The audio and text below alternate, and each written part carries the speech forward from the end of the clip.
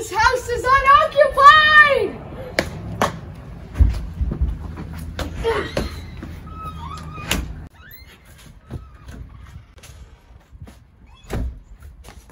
I got all the gold and diamonds! Ha ha ha!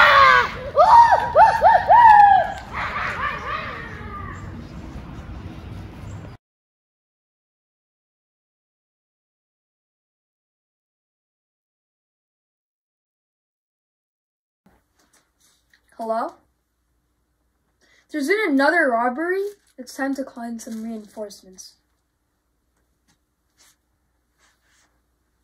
There's been a 211 calling in the Absolutely Irrational police force.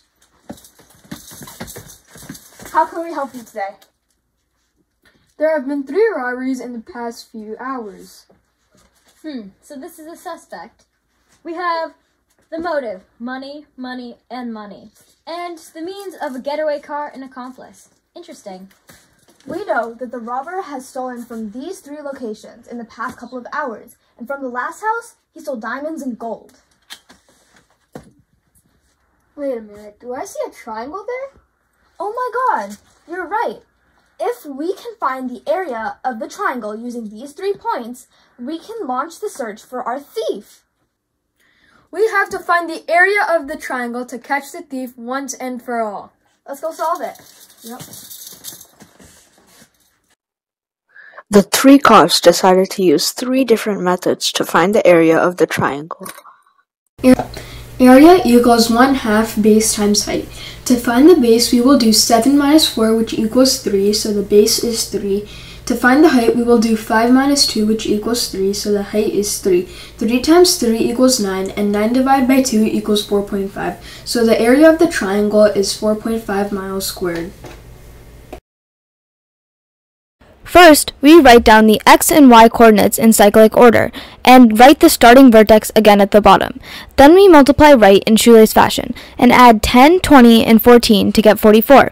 Then we multiply left and add 8, 35, and 10 to get 53. Then we take the absolute value of 53 minus 44 and divide by 2, and our answer will be 4.5 miles squared. This shoelace method can be used to calculate the area of any polygon. To use the Heron's theorem, we're going to need to find all of the sides. First, we're going to draw a right triangle using the grid lines, and it's going to have legs of 2 and 3. We use the Pythagorean theorem to find that the missing side is around 3.605. We do this on the other missing side of the large original triangle, and we have legs 3 and 5, and we use the Pythagorean theorem again to find that it's about 5.830 units. After doing all of this, we find that the sides are 3, 3.605, and 5.830. Next, we're going to find S to use the Heron's formula. S is the sum of all of the sides divided by 2, which comes out to be 6.22. Now we plug it in to the formula, and we can simplify it to get square root of 20.39, which is around 4.5 miles squared. The area of the triangle came out to be 4.5 miles squared, so a search was launched in that area. A master swindler had been spotted in the area, and a high-speed chase ensued.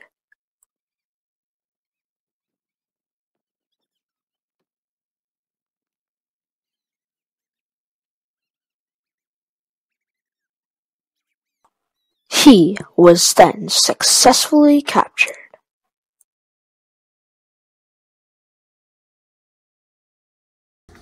Good job, guys! Yeah. Hello! Congratulations for solving the case. Thank you. Well, thank you very much, but it's oddly suspicious that you look very close to the mad mastermind. Wait! No!